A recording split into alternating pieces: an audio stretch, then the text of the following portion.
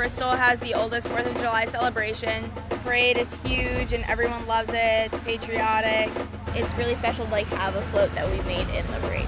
We wanted to do all across the U.S. From Sea to Shining Sea, the theme. That's when we came up with the idea for the postcards for all the different waterways that you can find across America.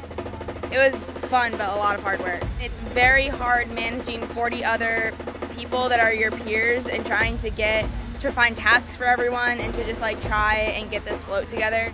We really want to thank facilities, specifically the construction team, because they helped us so much build the entire float. We could not have done it without them.